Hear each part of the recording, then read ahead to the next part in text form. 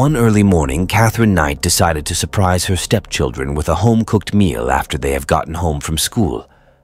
Serving up meat with baked potato, carrot, pumpkin, beetroot, zucchini, cabbage, yellow squash, and gravy in 2 settings at the dinner table, along with notes beside each plate, each having the name of the children on it. But luckily for the children, the cops had gotten there before the kids made it home from school, and what the cops discovered was shocking and disturbing.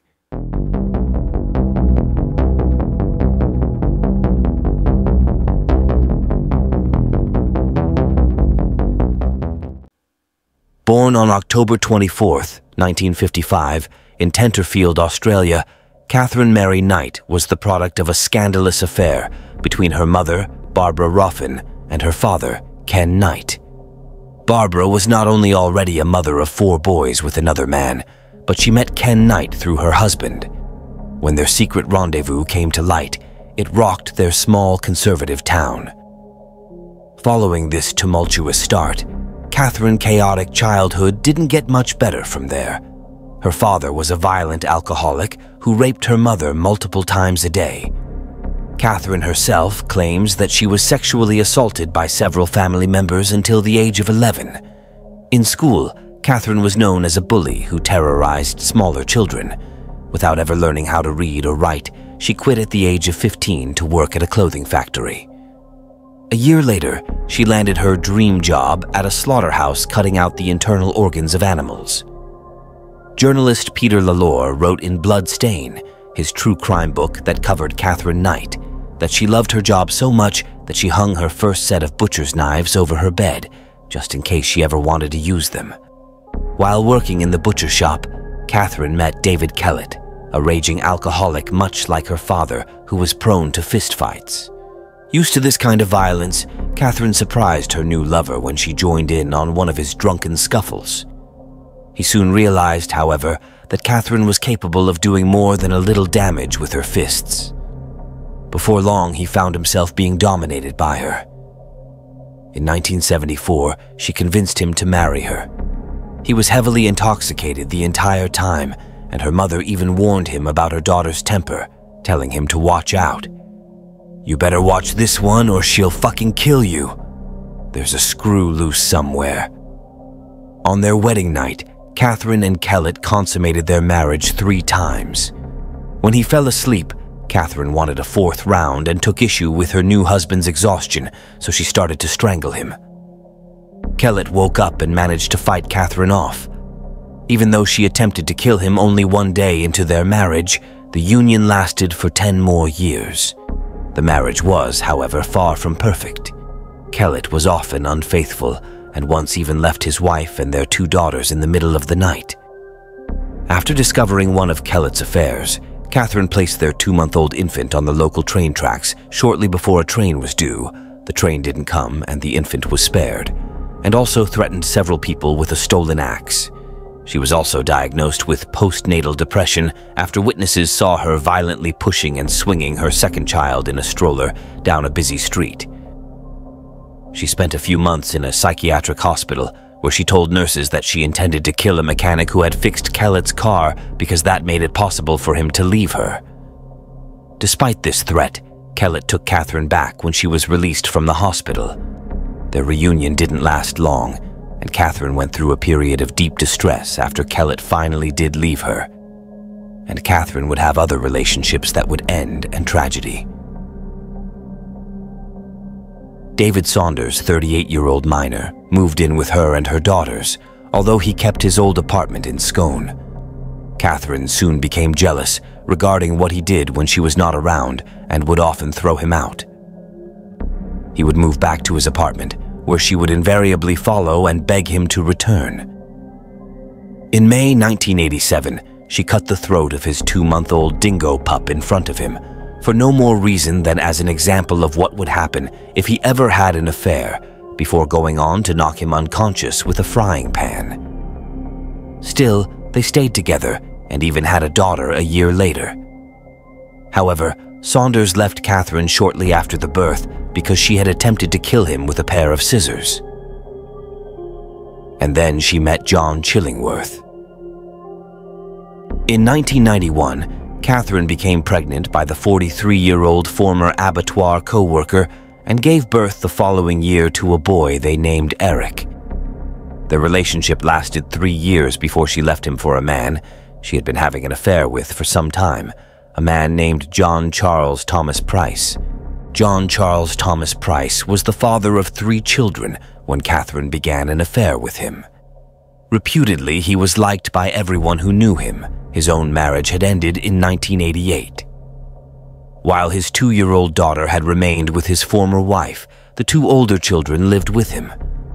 John was well aware of Katherine's violent reputation as she moved into his house in 1995. His children liked her. He was making a lot of money working in the local mines, and apart from violent arguments, at first, life was going great. In 1998, Katherine and John fought over his refusal to marry her. In retaliation, she videotaped items he had allegedly stolen from work and sent the tape to his boss. Although the items were out-of-date medical kits that he had scavenged from the company rubbish tip, John was fired from the job he had held for 17 years.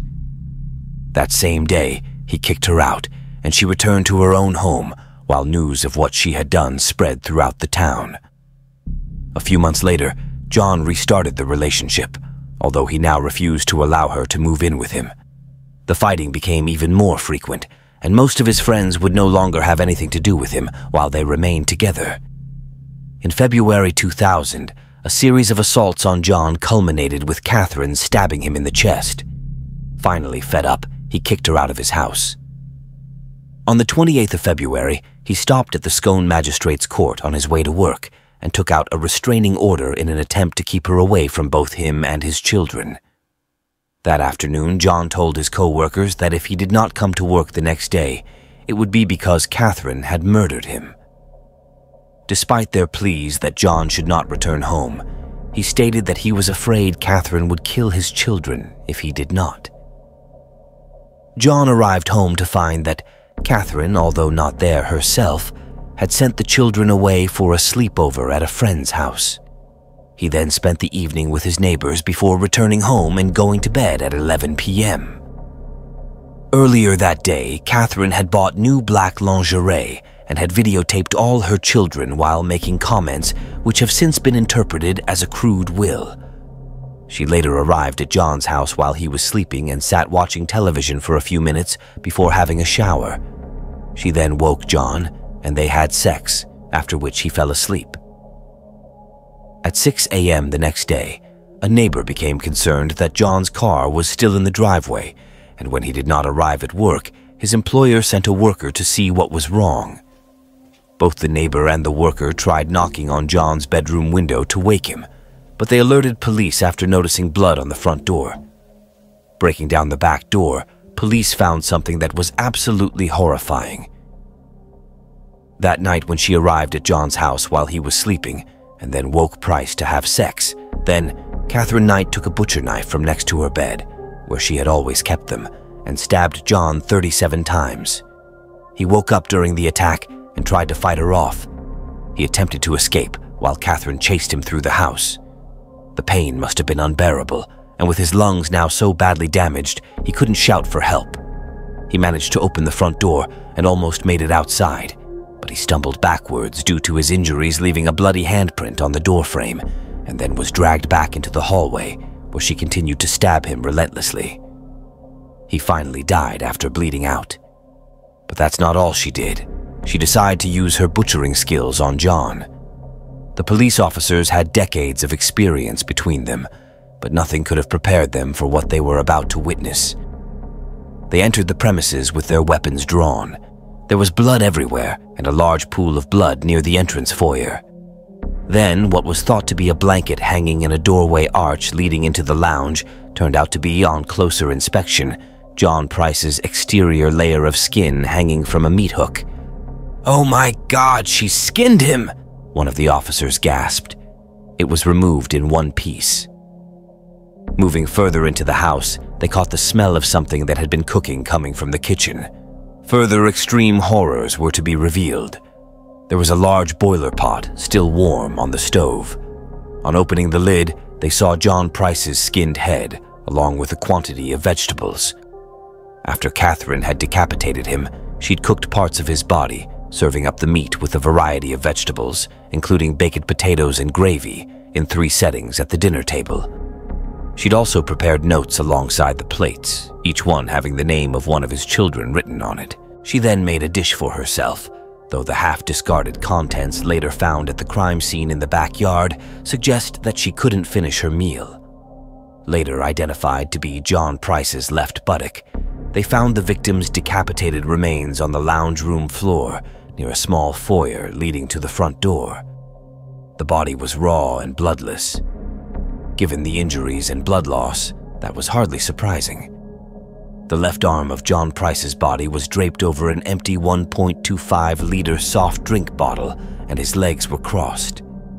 Then they heard a loud snoring sound coming from the main bedroom and looked through the door. The light switch was blood-stained, and there was the body of Katherine Knight. She had taken a large number of pills and passed out in a failed attempt to overdose. Despite her claims that she had no recollection of the night John Charles Thomas Price died, Katherine Knight was quickly charged with his murder. In October of 2001, her trial commenced, but it didn't get very far. For reasons that remain unclear, Katherine changed her plea to guilty, and the judge adjourned the case without testimony. She was escorted to prison that day, and the judge ordered that her papers be marked "never to be released." For the first time in history, a woman in Australia was given a life sentence without parole. To this day, Katherine nevertheless maintains her innocence and refuses to accept responsibility for her actions. Katherine Knight has appealed her sentence before and was denied almost immediately. She is still serving her life sentence at Silverwater Women's Correctional Center.